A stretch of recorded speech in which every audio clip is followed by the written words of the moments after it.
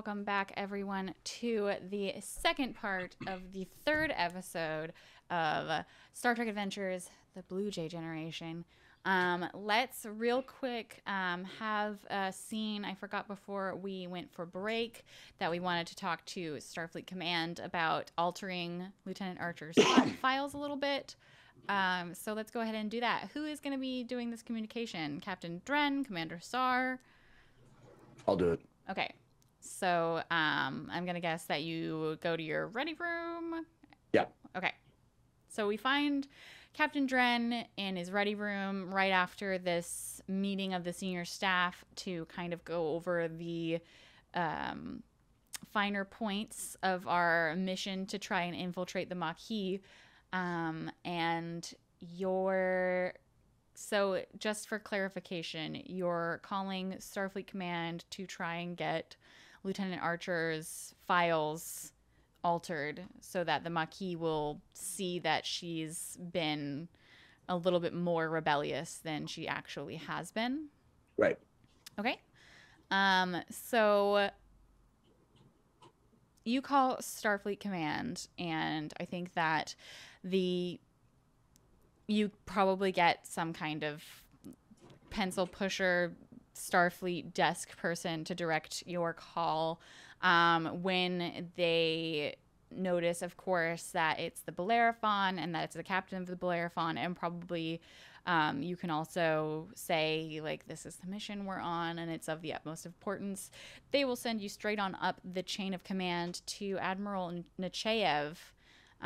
She appears on your screen. It's a human woman with short cut, close cropped blonde hair.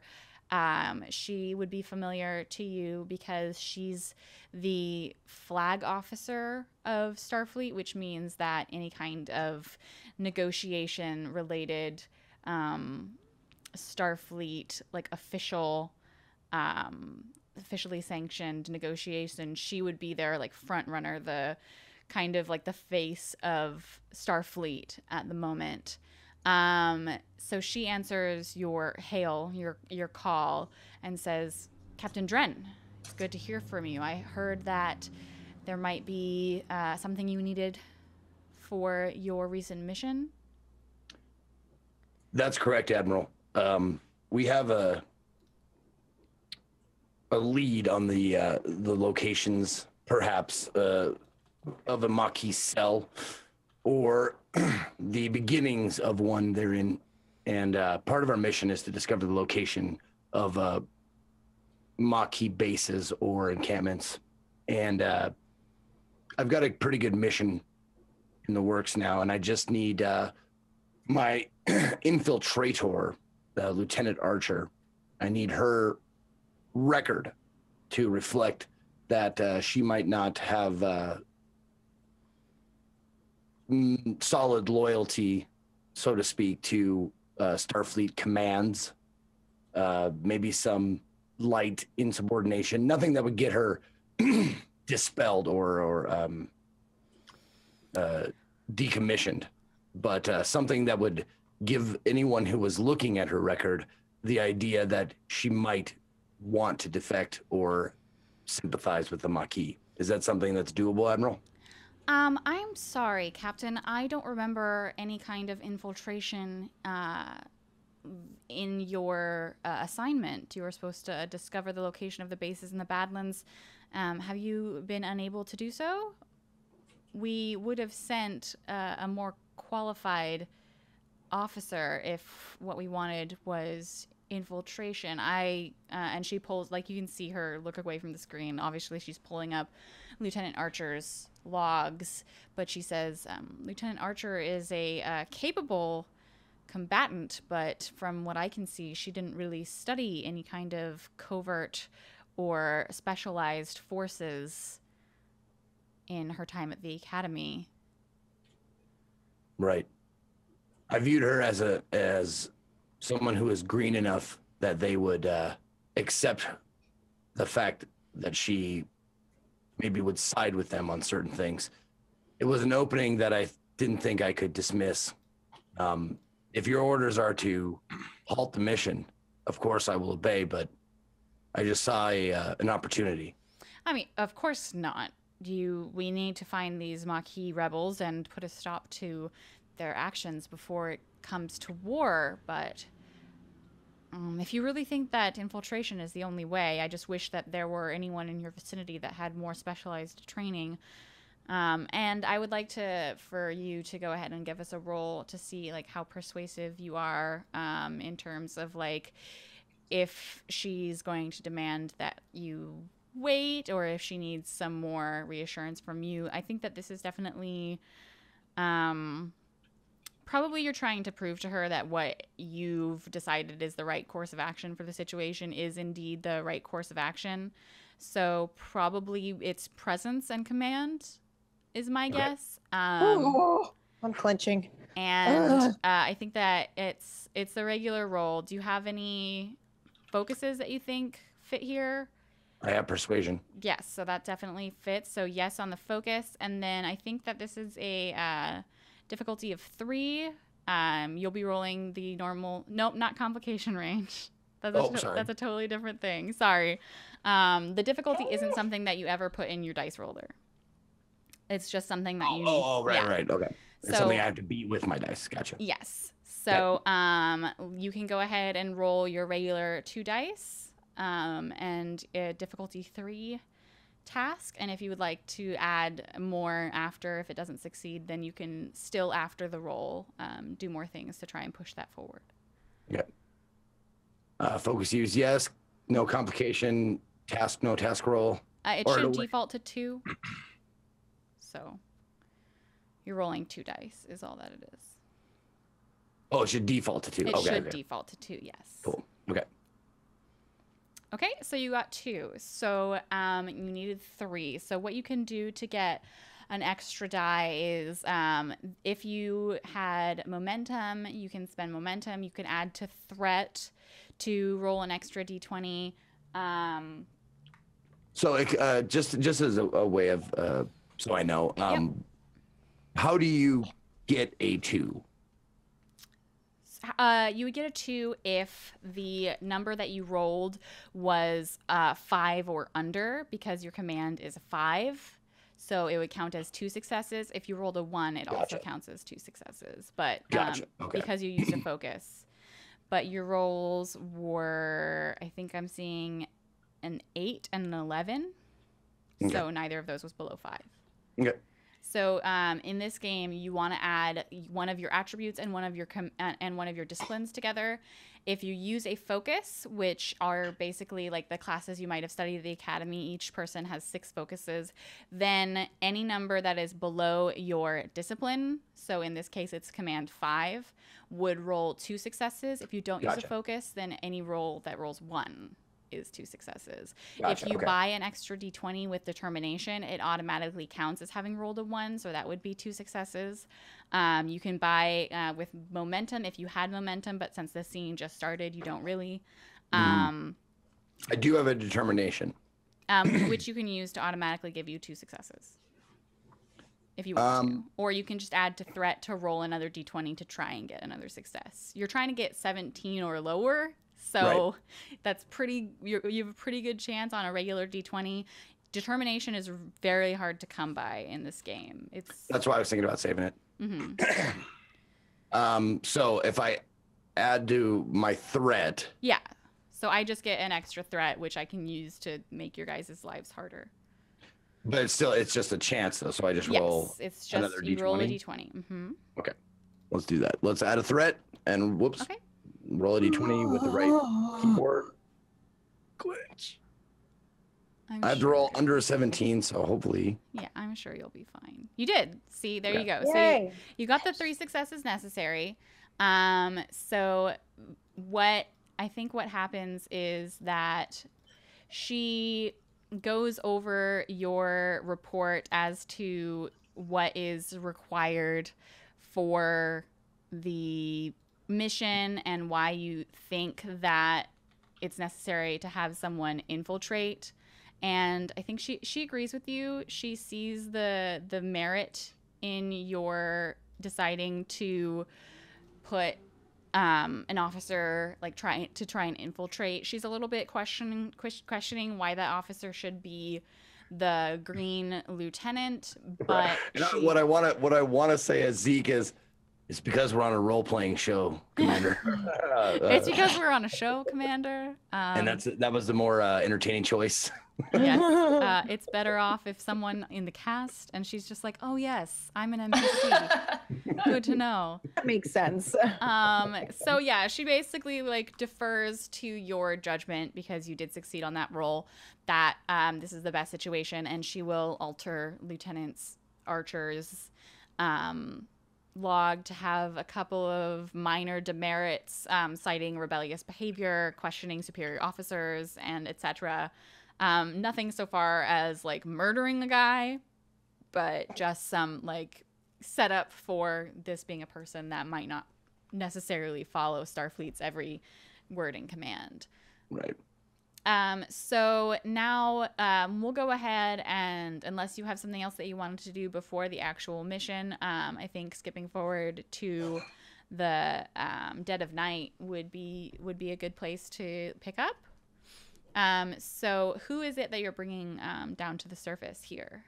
Are we just assuming that the delivery of the equipment went well? That already happened last time we made the rolls. Oh, sure. Okay, gotcha. Yeah. Okay.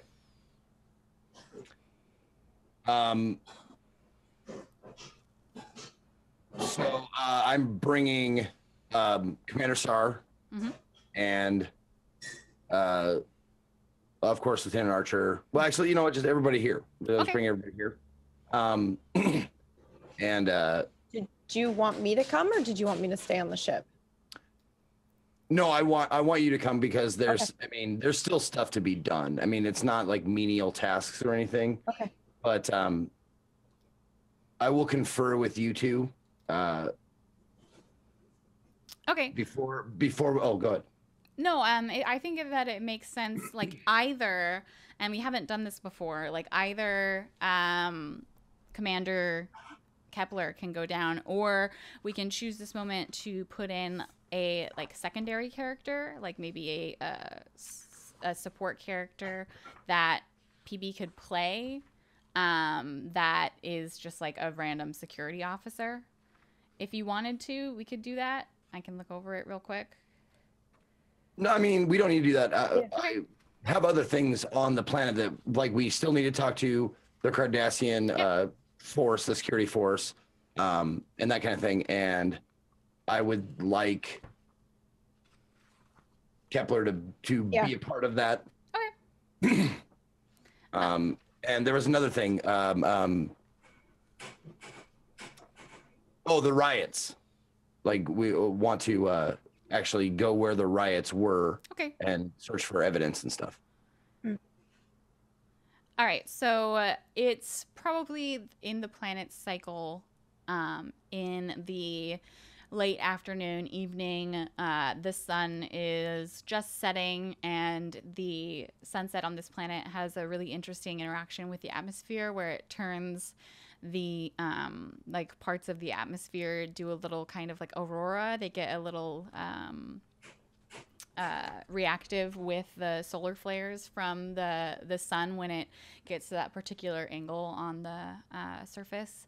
So you arrive at the bar. The city it's a little bit more industrial looking than the previous settlement that you went to on the same planet, where the previous settlement was very much like white stucco buildings, kind of calm and pastoral. This is more of a city looking atmosphere, lots of buildings crammed close together, lots of metals in the architecture. You can tell that both Federation colonists and some of the buildings have been put up hastily by the Cardassians. They're a lot more militaristic, some of which have also been graffitied on. It's not super clean. You can see that there was a lot of respect and care for the previous colony that they obviously really were proud of where they lived, whereas in this area there's a lot less of that. It looks like the people here are not necessarily super happy that they live here anymore. You could see where it used to be a lot more put together, but it's just been mistreated a little bit. There's people in the streets, but you can see them point out the time or point out the sunset and then hurry home. You remember hearing tell in the previous colony that people didn't feel safe to be out after sunset. So as you transport down and as you walk along the streets on your way to the dead of night, there's not a lot of people out and about in the streets in a place where you might ordinarily expect that the nightlife, because it's this popular bar, might be a little bit more loud and not necessarily creating a ruckus, but there would be more people just like out and talking. Like no one is outside. The building almost looks deserted, except for you can see at the edges of these blocked windows that there's still light coming out. So are you gonna do anything or prep each other before you go in, or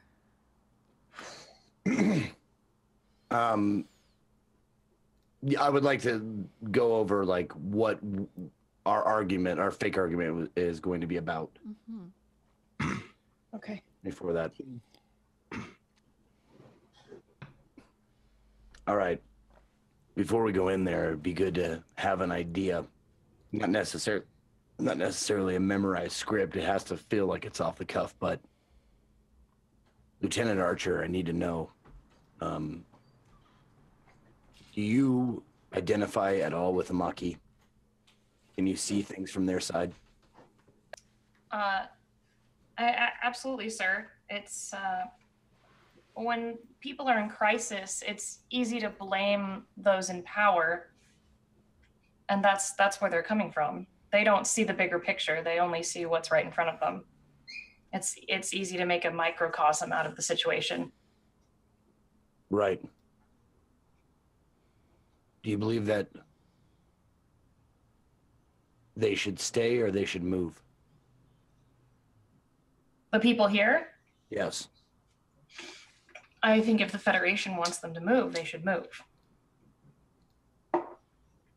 Why is that?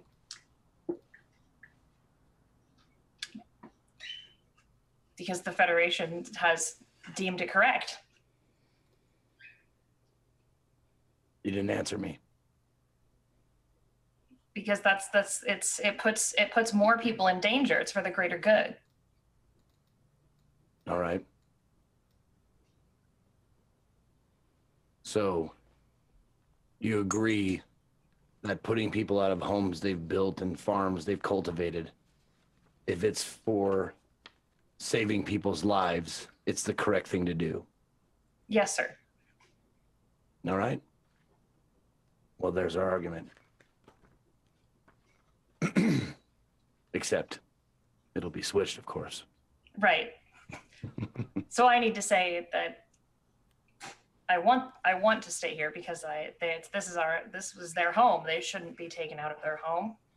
This is where they've planted down roots, so to speak. Exactly. And you need to come at it with kind of a reserved fervor, like a boxer who's pulling his punches a little bit, because you have to remember that you're a Starfleet officer, but walk the line of insubordination. If it's too overt, it'll give us away. I understand. If it has no fangs, no one will believe it. All right. And Commander Sar. Yes, Captain. Your job will be to back me up so she appears like she's being ganged up on. Indeed. Lieutenant Kepler. Oh, excuse me, Commander Kepler. Yes, Captain. Where do you see yourself in this situation?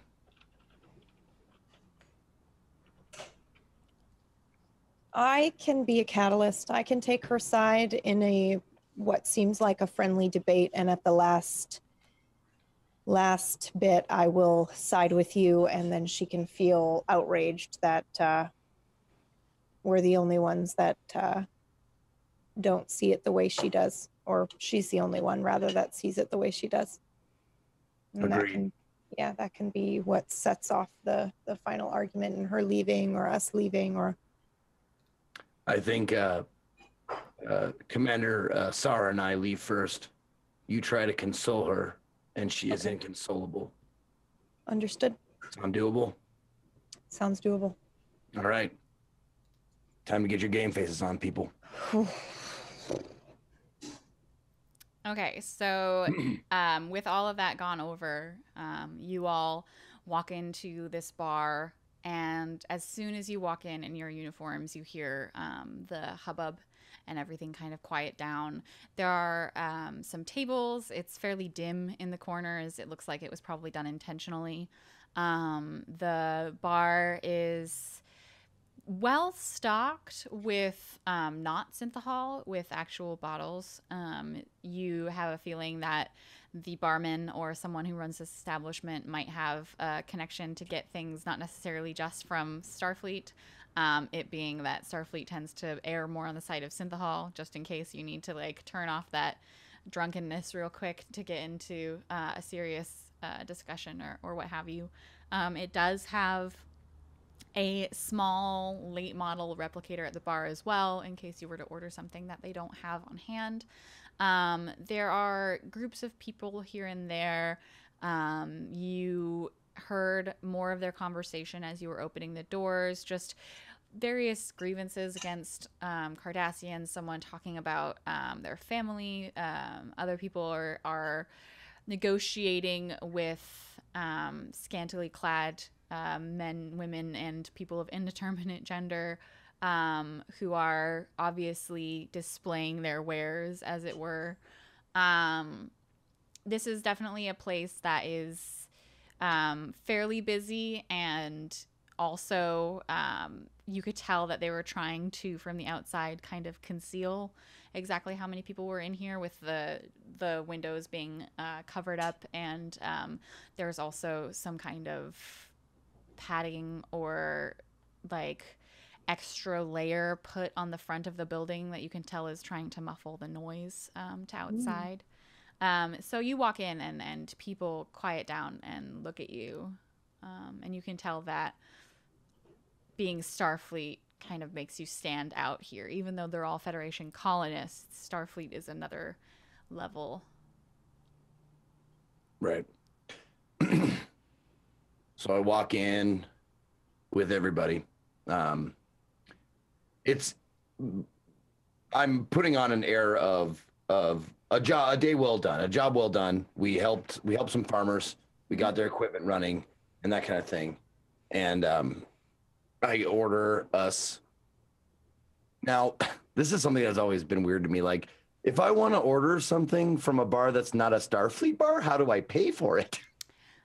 My guess is that this is probably fairly common on any kind of Federation settlement. They probably just bill Starfleet.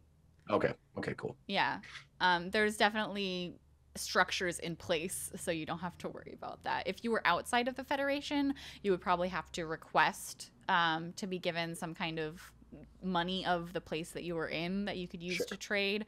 But anywhere inside the Federation, they would know, like, you're Starfleet, you're wearing the uniform, like, we just bill like Starfleet. Cool. Well, then knowing that, I order a round of drinks, whatever they want. I get a like a synthahol, just a beer, and I pass out the drinks if they're having any, and yes, I will pretend to have one. I will have one. I mean, if it's synthahol, then it won't mess you up, unless, like, synthahol is made so that you can, like, shake off the tipsy at any moment. Like, it's... Yeah, you're basically like the dude at the batch party goes, I wish I wasn't as drunk. Oh, I'm not anymore. Yeah. Yeah. It's synthahol is made so that it doesn't taste as good, but it also doesn't fuck you up. All right. So I pass out the drinks and And as you guys enter and go to the bar, like, people get the vibe that you're not there to cause trouble or to arrest someone. So voices kind of slowly speak up again. And when you go to by the time you get to the bar and actually place your drink orders, like, people kind of like settle down a little bit. Okay.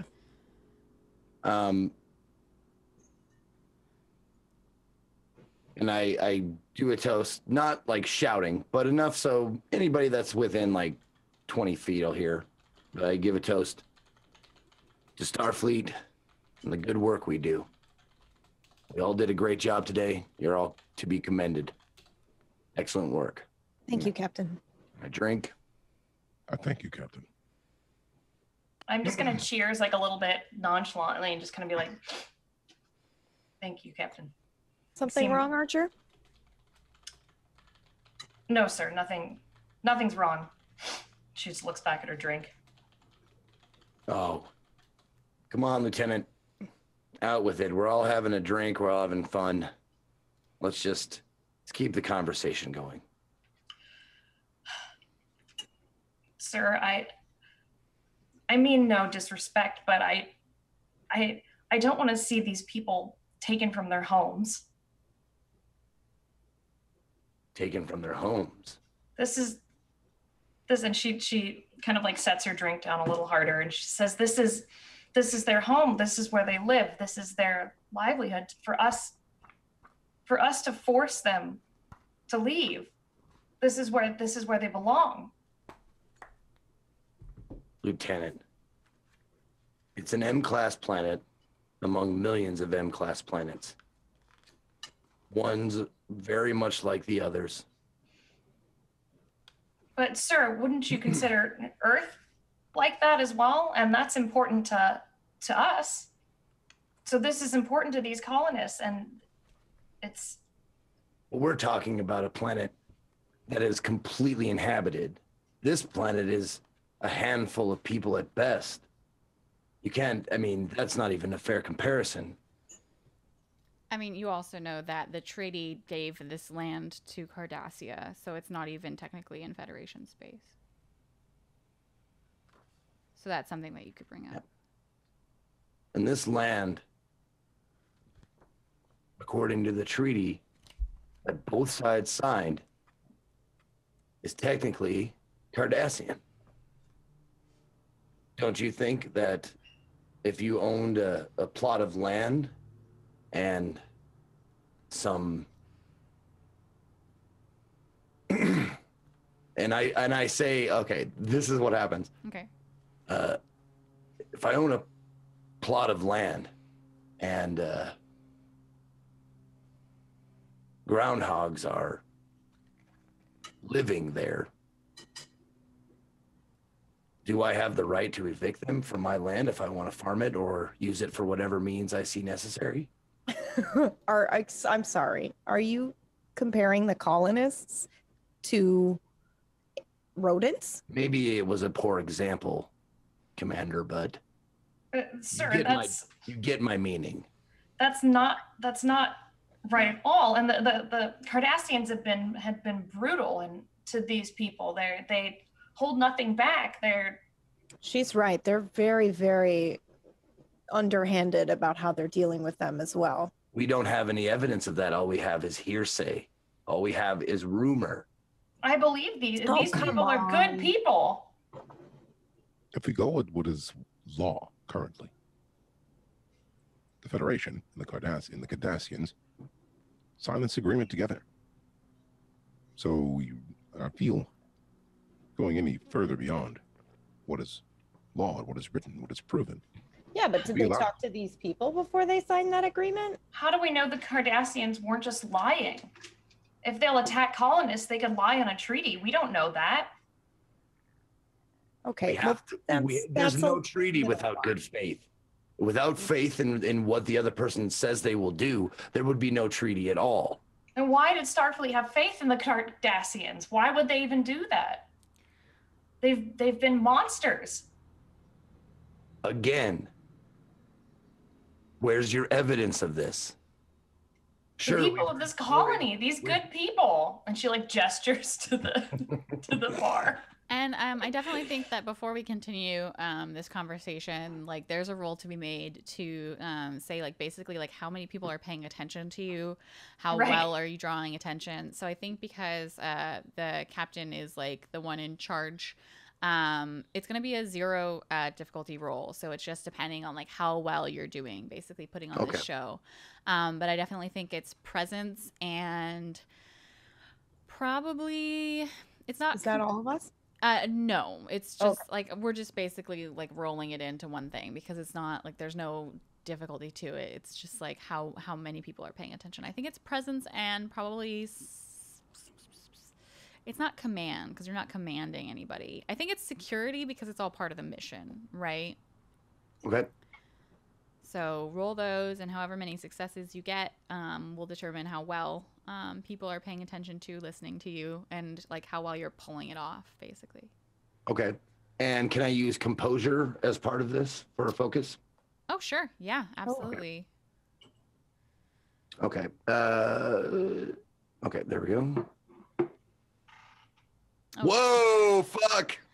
Okay, so this would be the opportunity where someone can say like, okay, I'm definitely helping here, and you're all like fictionally helping. So like, if someone else wants to, I am happy to I help will you. assist. I will Yeah. happily assist. go ahead. You'll only roll 1 die. But I think what it is that at this point, one, everyone else is having their own conversations, and 2, they're kind of like pointedly ignoring you. Because you're Federation and they don't want you to feel like included. They don't want to give you the attention. So like, but like, let's see who else can like maybe attract attention with their. Okay, so Kepler, your points definitely gain an ear. If anyone else wants to roll.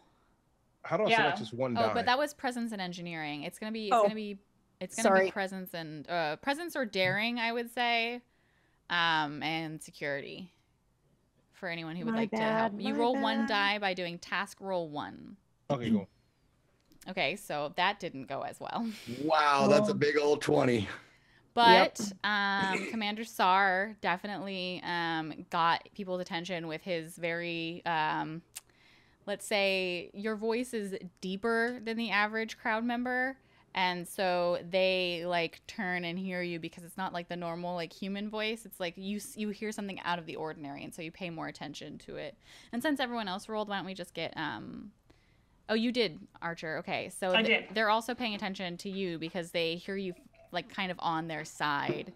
I gestured. But I think you also and I think what happens complication wise. And I already spent the threat to make this happen. So, oh God.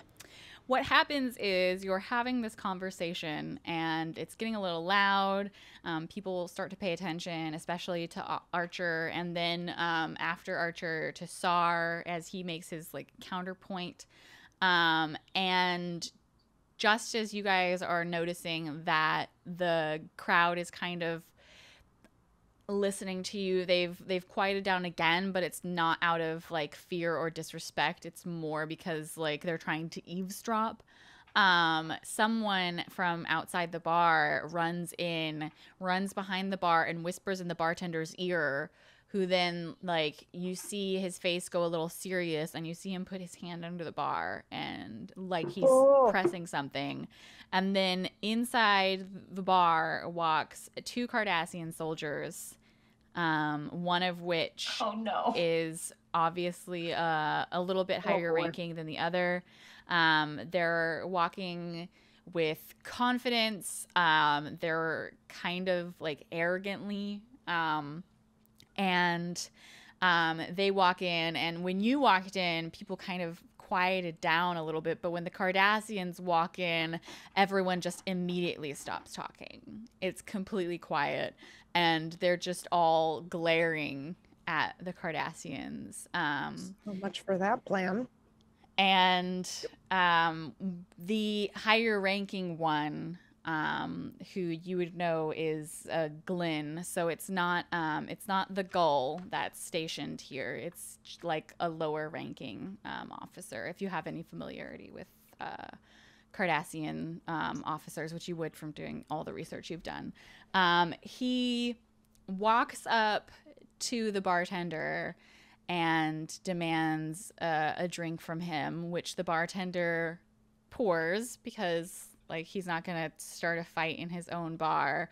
But he's not making any small talk, and he's definitely just, he's not into it. So he walks to the bar and he says, a drink, good sir. I'll have some Kanar. I know you have a store of it here. Why so quiet in here? And then he looks over to the four of you and says, oh, must be the Federation, the Starfleet officers. I didn't know that this was a bar that you would frequent. We frequent lots of bars. Starfleet has many, many different people from many different planets. Which you are now a part of. Well, the Federation anyway. The Cardassians a part of the Federation? I don't think so. We might have a treaty, but that doesn't mean we're one of you. A treaty that you barely uphold. And he, Lieutenant. yeah, he like looks at you, basically waiting for that. And then, like, when you're chastised, he probably like nods and say, yes, Lieutenant, best keep your mouth shut when in the presence of a, and he like looks you up and down, superior officer. Gross. Sorry. And yeah, I think that, like, while the Glen is talking to you, you notice that the bar has kind of, like, there's less people. You didn't see them leave, but all of a sudden, like, there's definitely less people in the bar. Mm-hmm. And the people who remain look like the rough and tumble type of people. And they're all, like, meandering closer to the bar and, like, sitting with their, like, phasers on the table. And, like, it's definitely, like, everyone who remains is ready for a fight. I crack my knuckles. And I think the Glen and, like, his other officers kind of just, like, standing by the door as, you know, watching everyone. And the Glen turns to you and says, if you're visiting this colony, you best pay a visit to the security office here. I heard that the Federation had sent someone into the demilitarized zone, but I didn't hear that you'd be here. It's no good to not report your movements within Cardassian territory. Funny that you mentioned that. After I had a drink with my compatriots here, I was on my way over there to speak to you about the dust up, the riot, as it's called by these people, to suss out the cause and possibly solutions to quelling further mistrust among the settlers and yourselves.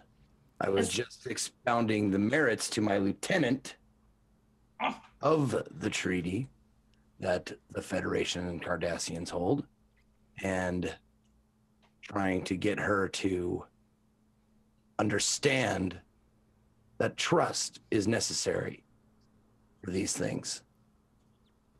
I'll say to you what I said to Hudson, and that is the Cardassians can handle any so-called dust-ups within their own territory. We don't need you Federation Starfleet officers to handle our own messes. We're not here to tell you how to do your jobs. We're just here to make sure that our citizens are healthy and safe. And that's all. I believe in the treaty, and I believe that you will hold up, that the Cardassians will hold up their end of the bargain, just like any honorable people. I roll my eyes. Do you have an issue, Lieutenant? Sir, the Cardassians aren't holding up their end of the bargain at all. These people, and I gesture again to the bar, these good land-working folk are suffering because of the Cardassians taking. Lieutenant, you are getting dangerously close to insubordination. And the Cardassian like laughs under his breath. I'm trying to figure out what you find amusing. Oh, it's always good to see the Starfleet composure at work, you know. You mean the composure that knows the regulations that in the treaty, while this may be Cardassian space, the Federation is free to check up on its citizens, regardless of where they exist in the Federation. So even if we did decide to look into the scuffles, I believe that would be within our jurisdiction. Absolutely. Look into them all you like. You'll find no wrongdoing here. Is that so? It is. How close to this location that we're in right now? How close were the riots happening? Oh, here and there. There have been so many I can't care to recount them. We've filed the appropriate reports with Federation authorities. Right. As the terms of the treaty lay out, and he like turns to like take a look at Commander Sar, and then he says, if you were wishing to visit the security office, you'll have to do so during business hours. Me and my man here are off work and ready for a drink. And he like puts down his empty glass on the bar, and the bartender just like stares at him as he refills it. Well, so you suggest, my apologies, Captain. Well, I trust that since I have other matters that I must need attending to. Sir, they torture people. And he like does the like, who, me? My pearls. Lieutenant, we'll discuss your recent actions tomorrow at the briefing. Until then, I strongly advise you to shut that mouth of yours. And she just keeps drinking. But looks at everyone in the bar. Like this. There's someone who's like, what are you gonna do about at a table, like probably like 2 tables over, a like younger man who meets your gaze and is like, yeah, you tell him. Okay, good. I trust that if I were to make my way to do the duties I aforementionedly discussed, that no one of my staff or of my I'm trying to think of the word. I can't think of the word. What does the captain call his crew? Subordinate. Crew. Thank you. Fuck. Yeah, no, I lose words sometimes Seriously, too. Just crew. I couldn't think of it. All right. I trust that my crew will be safe from harm. And I drink the rest of my drink and I put it down. You'll have no problems here, Captain. I hope you have a pleasant stay. In fact, if you need any recommendations for, and he like glances to the one like very brave remaining prostitute, basically, it says if you need any recommendations for an evening's entertainment, be happy to discuss it at the office tomorrow, but I am also wanted elsewhere. And he like sets down his empty drink, doesn't even make any mention of like paying for it, like, and the bartender like doesn't say anything. So it's obvious that they've like already had their disagreements or just not. But he sets down his empty glass and he says, "I'll be going now."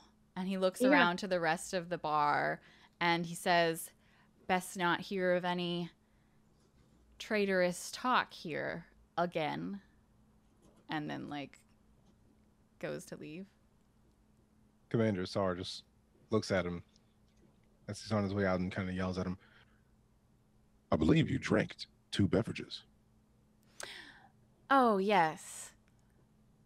And he looks to the bartender who's like, why the fuck did you call him back? You know, like his eyes go wide. And he says to the bartender, put it on my tab. And then like walks out. All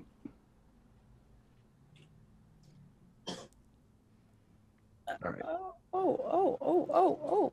I'll just go ahead and say, like, if you were attempting to read the minds of either of these Cardassians, you would find them, like, much too well defended to be read. Sure. Like, they're blanks. Like, it's basically Meanie almost pants. Ferengi.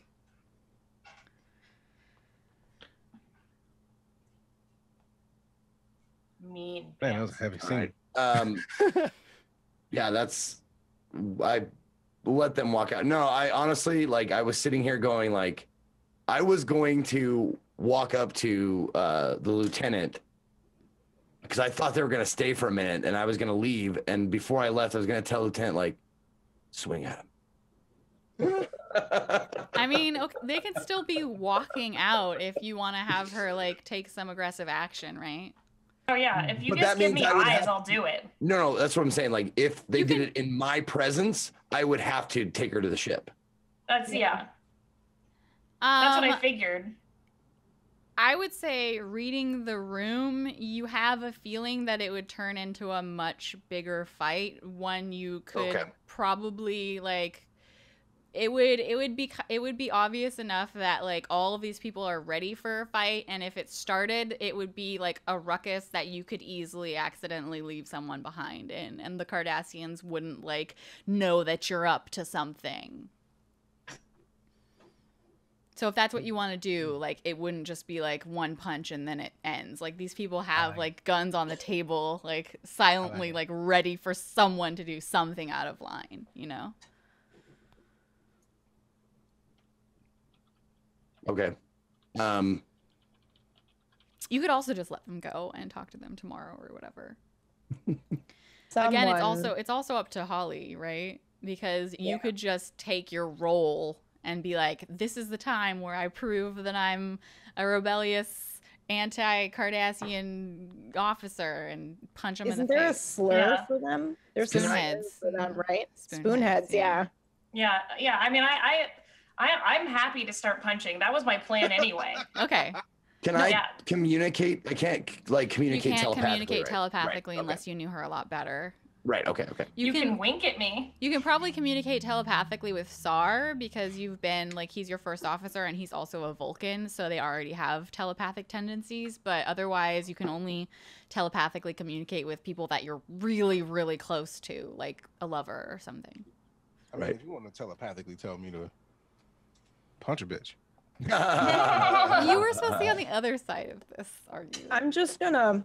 Yeah, but he was also very illogically disrespecting the entire crew. Yeah.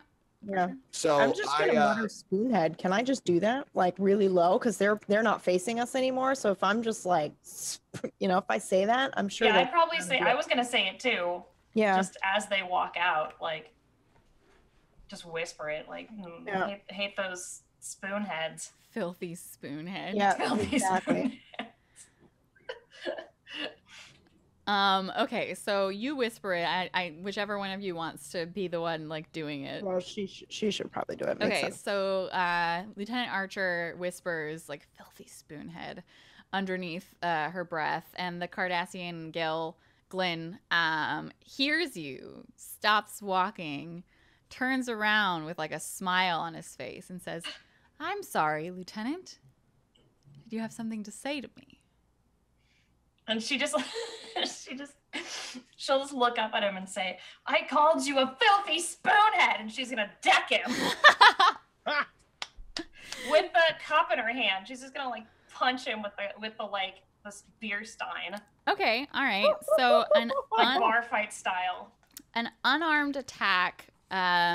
You would roll, I think, fitness and security. Okay. And it's versus their fitness and security for hand-to-hand. You have hand-to-hand combat, so yeah, I do. So I get you get the focus. The Cardassian soldier does not.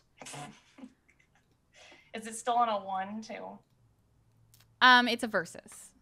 Okay. So I'm just gonna make a new character sheet real quick.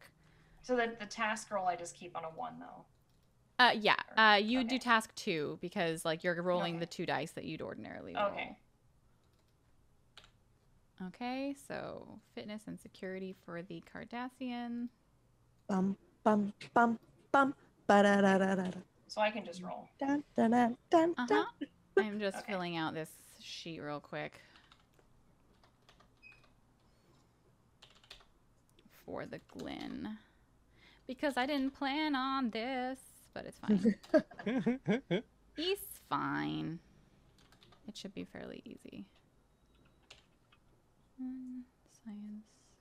I am a scientist. Can I just put that out there? I am really not looking forward to this. I just like why are Cardassians just so blatantly evil? Like They're Nazis. It's fine. it's like they're just so blatantly. Okay, so the evil. Cardassian gets their 2 successes, so you have to get more than that. So as an opposed task, there's one character attempting to do something, another seeking to resist. Both characters attempt to task normally with a base difficulty of 1. Each character can have a different difficulty, but I don't think that you do. So you go ahead and roll fitness and security. Okay. Roll it again. Did you? Oh, you got it. Oh, okay. Yeah. So you got a 1 and the Cardassian got a 2. So the active character fails and the reactive character succeeds. So you go for the punch, but the Cardassian is gonna like duck out of the way and come back at you. It's too fast. He is too fast. So an unarmed strike is melee. Oh God. He's just gonna take me out. So he gets We won't let that happen. 2 successes with 1 effect. So you'll take 2 down on your stress. Okay. And the effect, let me just check real quick for fighting, because it's different. We getting in a fight, and I'm Lily still just not wants to get sure into fights. how the fight mechanics work, but it's fine. Okay, combat. You're within, like, range. It's not like a real combat thing. It's just like there's a lot of different like combat rules, but it's like just it's a lot is what it is. So Oh, I also have 2 determination. I don't know what I need to do with those, but I could have used that to punch him. yes, Right? So instead of him winning, I could use a determination to allow myself to succeed. That would give you 2 automatic successes. Yes. Oh, okay. I'm gonna do that Okay. because I want to win. All right. So then Also, instead. you're impressing all of us right now if you Yeah. smash this guy in the face. So Yeah. Okay, so instead you'll go ahead and get 1 extra success. So you would roll the die, the challenge dice. I think Okay. an unarmed attack for a human. Let me just see. I'm pretty sure that the damage rating is 2 increased by the character's discipline, which is security. So you'd have 5, right? What's your security? My security is 4 because I'm young. Okay. So you'd have 6 challenge dice that you would roll Okay. So I put that in the little thing next to them. next to challenge die. Yes. Okay. And I roll them. It says no attribute was found. That's weird. No attribute was found. Yeah. Fitness, security. Okay, so it worked for me. Uh, I don't know. Yeah, I don't know what was different. You want to try again? yeah. I mean, because I put the 6 in there. Yeah, there you Oh, go. I think there it goes. Okay. It worked for you now. So you rolled 6 dice. The Cardassian, let me just give them their stress. They take 2 stress and 2 complications. So they're going to add one of the complications as, I think that they add it as momentum to you, because like it's basically like I'm paying for not taking an injury by giving you a threat, as it were.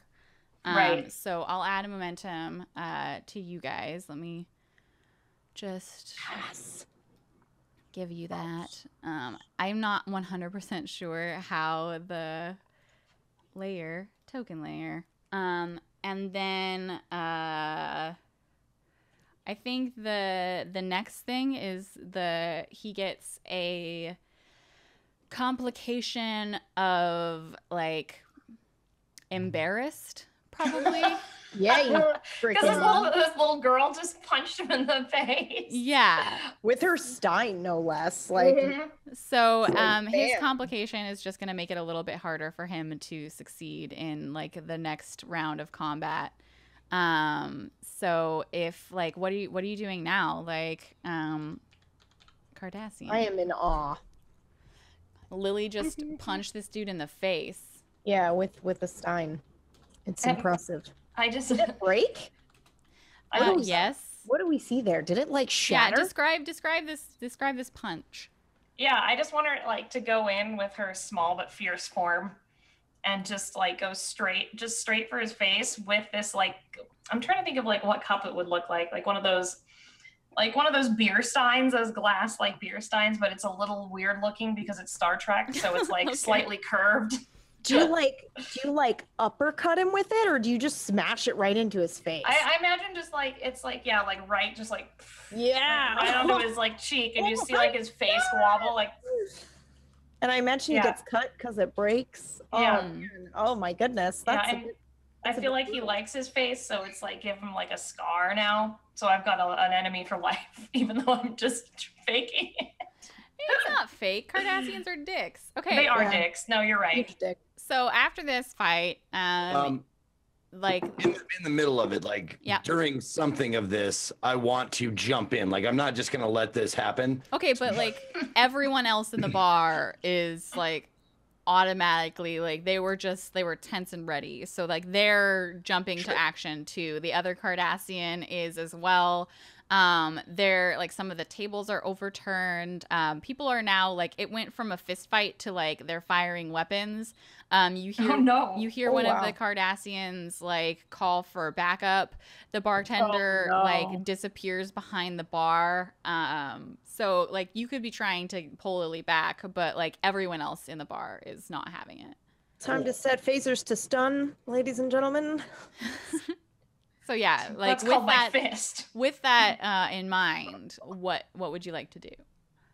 Well, I didn't know like I had already dissolved Oh, that.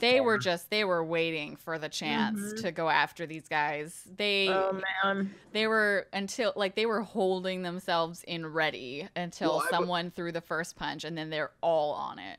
I guess I'm wondering if I try to like, because what I was gonna do was step in front of Lieutenant Archer Mm-hmm. and like whisper to her like, "Throw me down." And You can still do that now, like in the middle of things, but like Okay. it's high stakes, right? Like, no one will shit's see it? going Like, down. is it- No, it's there's still also a chance show. that they'll see it because you're like right in the middle of everything. okay.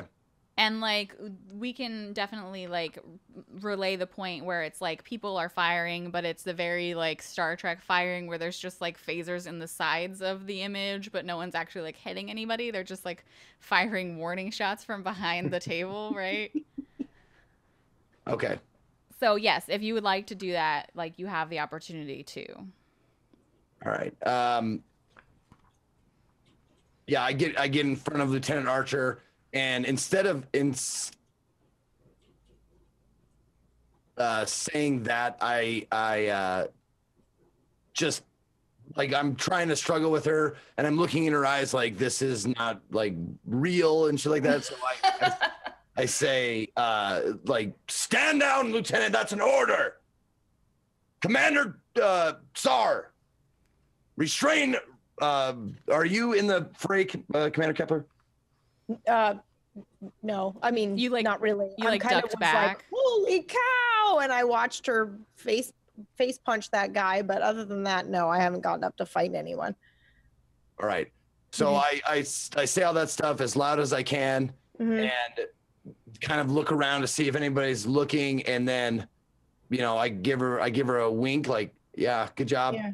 And then I turn to I like try to get to the Cardassians, like get their attention, like, we don't need this. Stop, cease firing. Oh, God. And then I push him to the ground.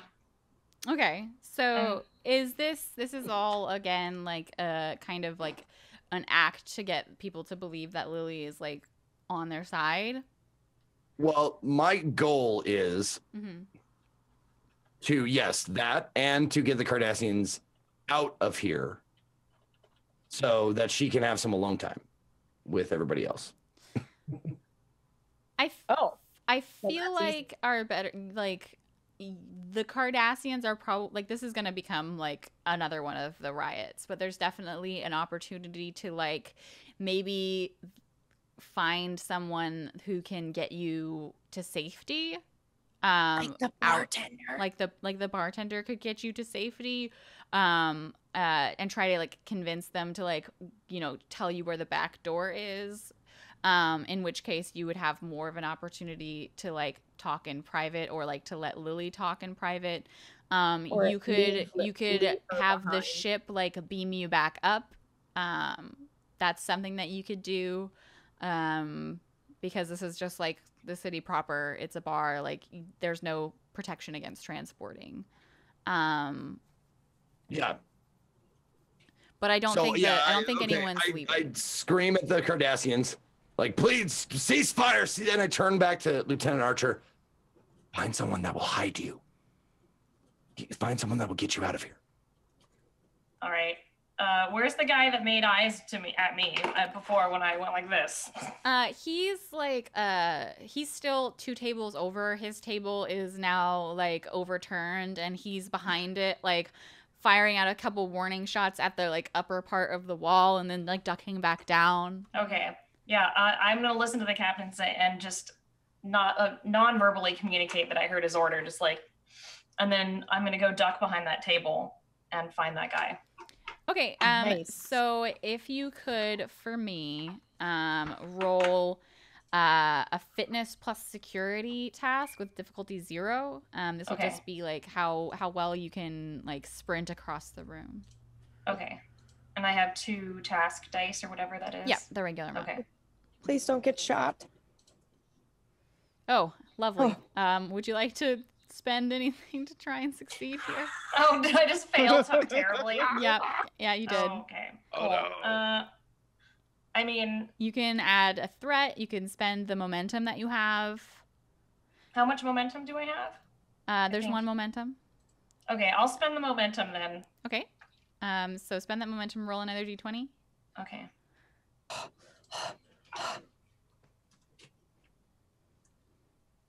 Oh no. Oh no! So I think Wow. what happens here is that That was getting checked. you get there, but you also get like pinged by some phaser fire, and you honestly can't like really say whether it's the Federation colonists or the Cardassians that hit you. It's just you get hit. So I'm gonna real quick just I check on dramatically fall behind the table, as one does in Star Trek. as one when you get does. hit by a phaser fire. Okay, so I'm gonna just roll. Okay, so you take 2 stress. No Okay. no extra complications. You just I get- act like I'm way more hurt. like when I get behind the table and the guy's there, I'm just like, please, I need help. You have to hide me. Okay, so I'm bleeding. I think. Okay, so does the rest of the group want to do anything while Archer is running for her life across the room covered in phaser fire? Are you just like getting the heck out of there? Are you participating in the fight at all? Are you Captain, I can beam us out. you say ducked behind the bar, like little like phaser shots like No, we need to make our escape and leave the lieutenant here. So Oh, I already thought of that. Oh. It'll be a malfunction. I can get the 3 of us out and leave her behind if you'd like. All right, make it so. Okay. Okay, so Roxy, you'll go ahead and roll a control and engineering. And I'm going to say to get everyone out, fake a lock on Lieutenant Archer and like not have it hurt her anymore. I'm going to say this is a difficulty 3. And you have a focus, obviously, transporters and replicators. Okay. And then task roll would be 2? Yes, you roll 2 every time unless you have momentum or determination spent. Even the focus? The focus just gives you you'll get 2 successes on anything 5 or lower. Okay.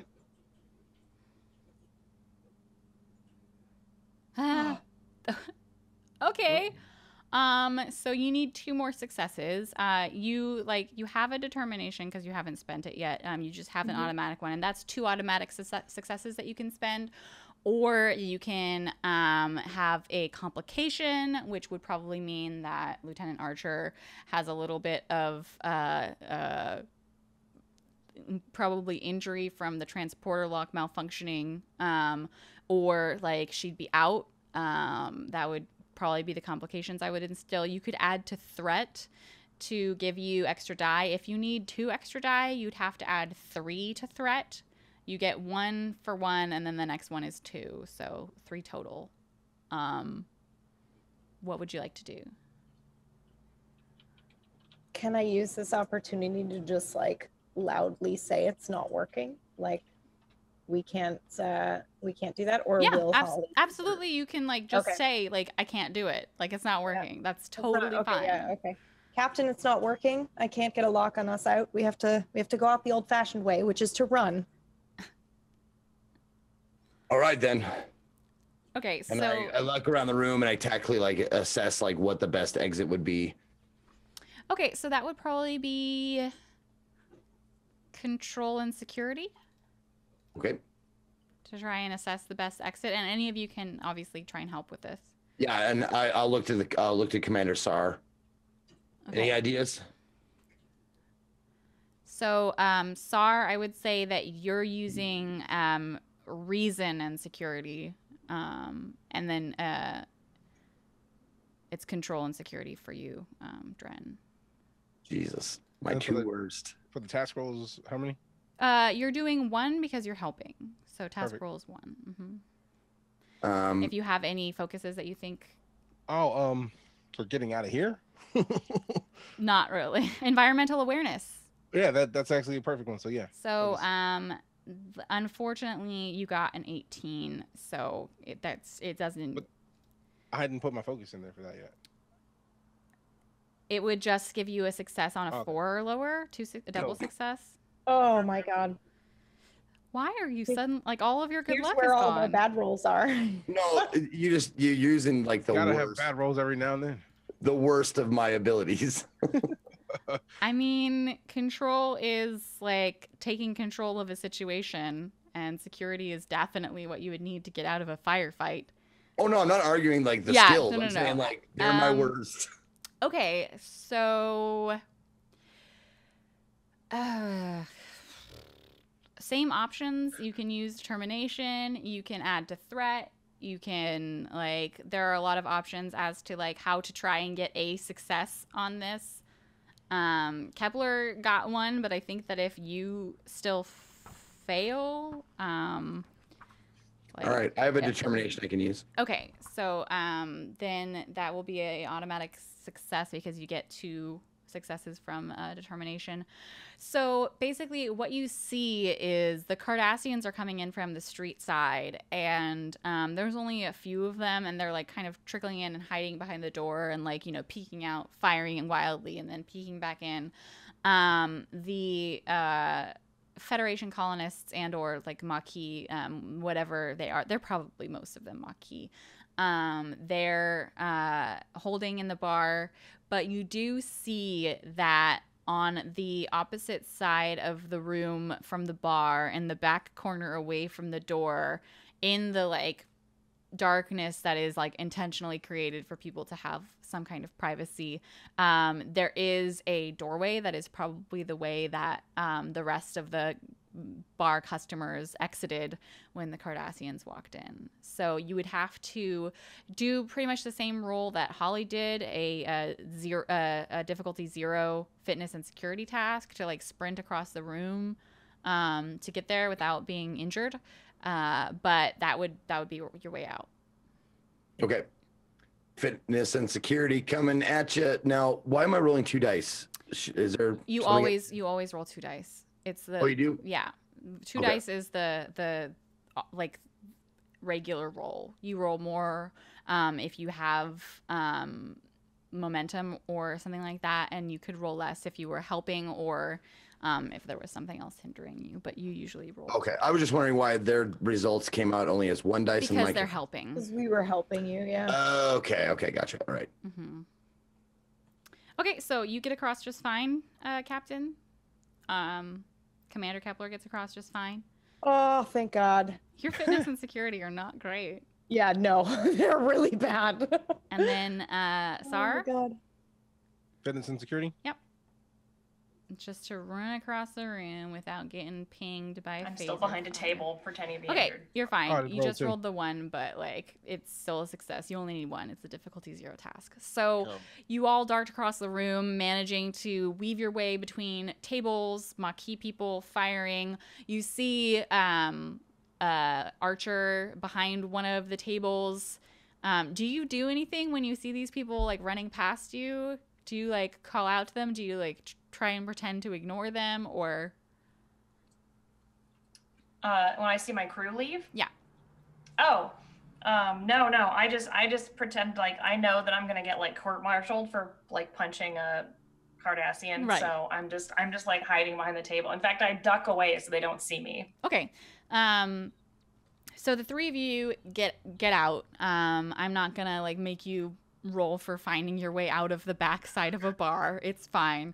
And Holly, you find yourself next to a stranger who is pretty well aware of where you side in terms of like being against the Cardassians and for the colonists.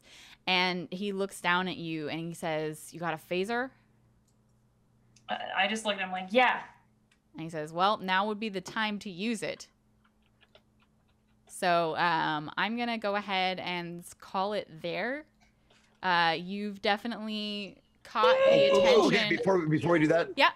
I just don't want to forget this. Okay. Once us 3 get outside, I want to as soon as we get like, I don't know, anywhere that seems semi-safe, I want to grab Commander Kepler, and I want to say, "All right, Commander, what I want you to do is I want you to wait a little bit, give it a few minutes.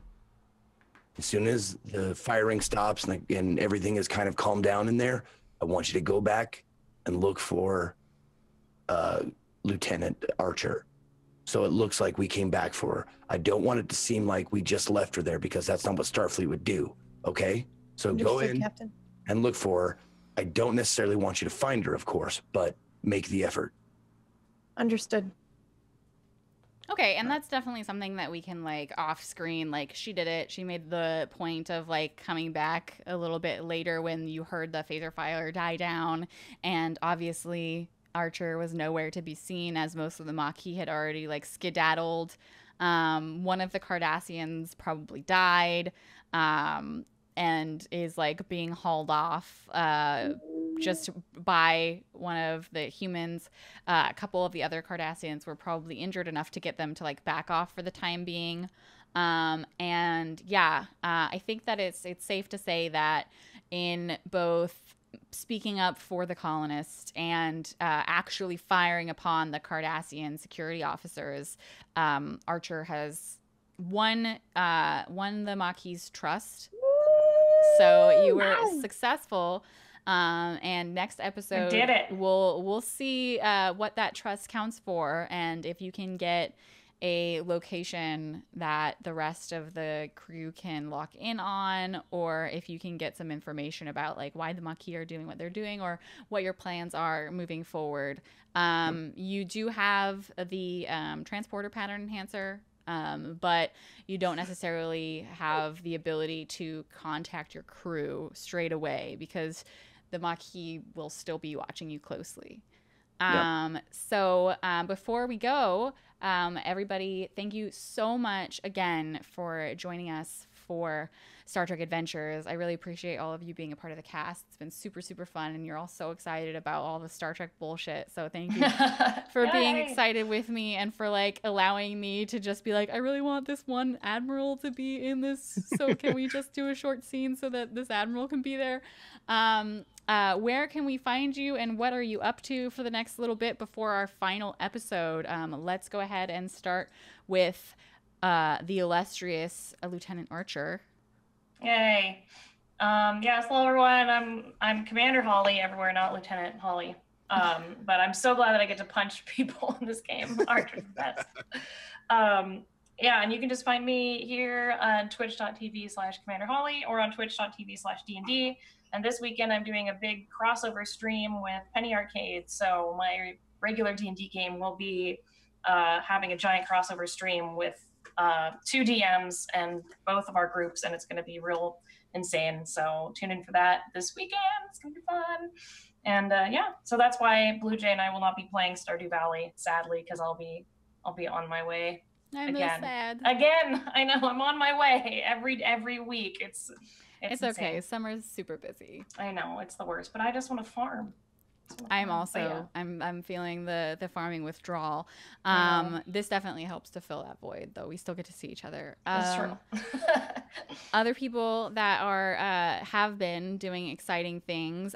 Zeke, any more charity goals that you have to fulfill this next week, or not this next week, but the week after? So a week from tomorrow is my, oh my God. And I tried watching some and I just couldn't do it. My ASMR cast, which I promised I would do. Oh no.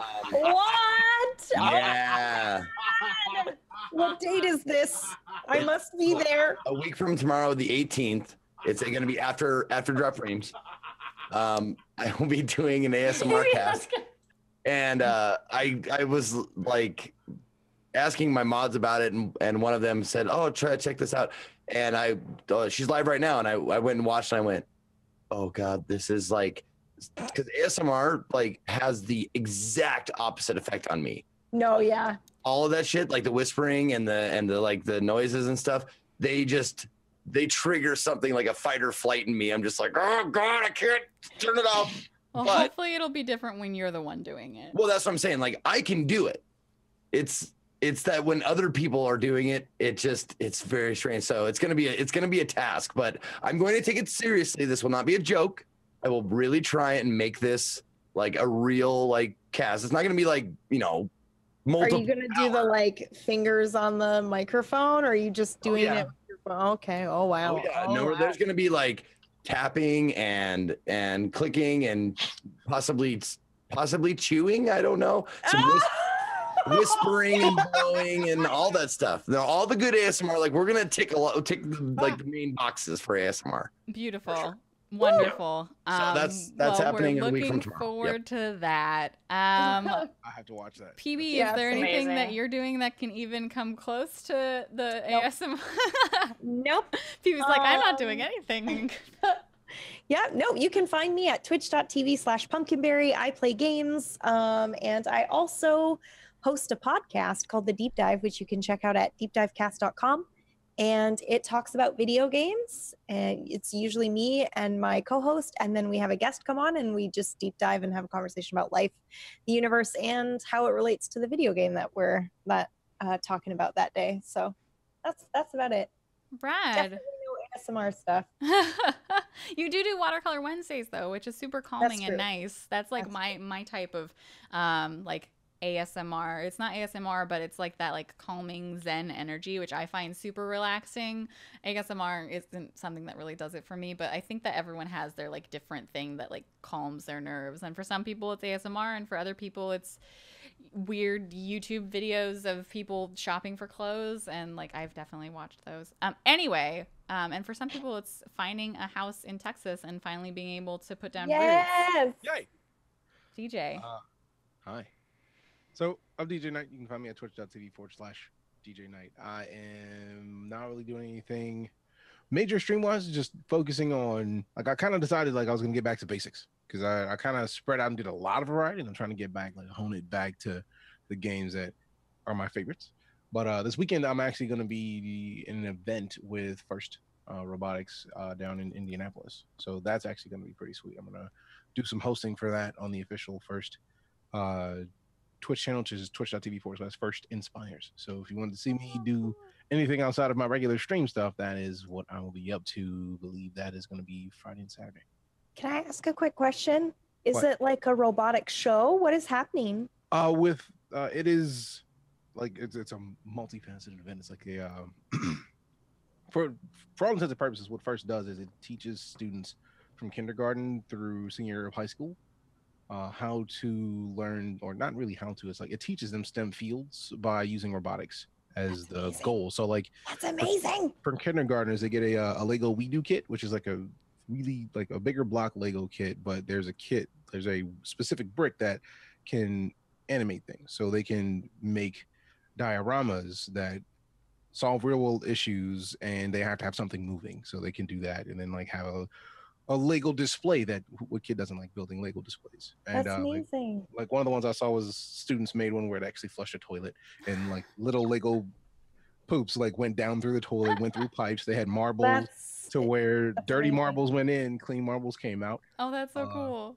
And then after that, they go to Lego League, First Lego League, which is students from age 9 to 16 learn how to get into, like, they learn the logic for programming, and they actually like have to program with a tablet and a specific brick of a Lego type. And it's like there's a 4-foot by 8-foot table that is covered in obstacles.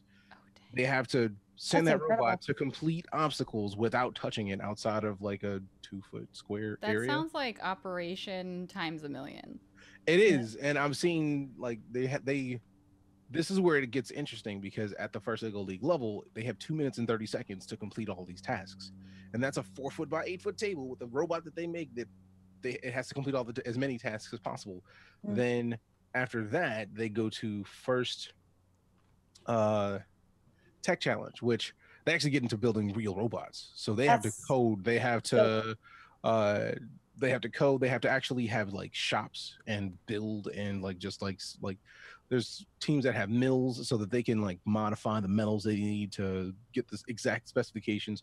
And then after that, there's the First Robotics competition, which is the same kind of thing, except they build robots that are like 120 pounds. And some of these robots they design to where other robots should be able to like attach themselves to their robots and do other things. So like it's ridiculous. That I'm is super amazing. jealous of all the things that these students are able to do, but like they've had a couple different events during the summer. And the last one was the Global Innovation Awards, where the Lego League students that are ages 9 to 16 come up with inventions. They brought the top 20 best inventions to the convention center, and then they gave awards. Like the EV3 bricks that they use for Lego League are like $500. They Oh, gave Jesus. on Oh, each one of wow. the teams one of those bricks. The top team got an additional $20,000 to work on an invention they created, and the second team got $5,000 to work on. I think it's the two runner-up teams got $5,000 to work on their projects, and the projects okay. are amazing. Like one of them is a ball that is a clay ball, but it also uses metal sensors. They put it in the soil, and it can detect the moisture in the soil. It can detect. Wait, is this out of pressure. Lego? No, the whole project starts with Lego that they learn to As build like robots. Oh, okay. demonstration, But and right, then but- they but change they it. have- But they also have a project that they have to work on, and this is the project. Like some of these students make real world things. One of the teams made a UV veggie. They call it like the UV veggie, and they've actually they have like companies that have looked at it. Like once they Quizner got to check it out, but It's like they Shark take Tank, but UV for rays. real. Exactly. Like Yeah. they take UV rays, and for people who go to other countries and eat the vegetables, like you go to a salad in somewhere where you've never been, Yeah. the microbes on those are going to destroy you. You're going to be in the bathroom.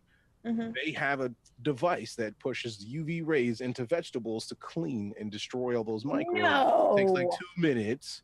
Yeah, so It's like what a was 2-minute the process, date? and they can clean that. What was the date and time for this again for people? That is gonna be all this weekend. It's the 13th and the 14th. Follow twitch.tv/first inspired, or first inspires, or twitter.com/first tweets. There you go. So that sounds super coolness. excime. Yeah, that's a lot of cool high tech stuff that we'll see on Star Trek in the future, obviously. Yeah, no kidding. I'm such a fan of robots and sci-fi. Like, even finding out about this was awesome. But the next year's theme is going to be space across all of the different things. So it's like, wait a minute, you spoke to you came to me? Yes. It's like I got super excited. Awesome. Well, that will be on, like DJ said, twitch.tv/first inspires. If you want to see more of this show, we'll be on for our final episode next week. Same time. That's Monday, 3 p.m. Pacific, 6 p.m. EST. That will be our final episode. If you would like to catch up, it's all on my YouTube. That's a command in chat, !YT. We will see you next week. In the meantime, follow all these lovely people. They're all doing really rad stuff. And we will see you very, very, very soon. So have a great night, everybody, and live long and prosper.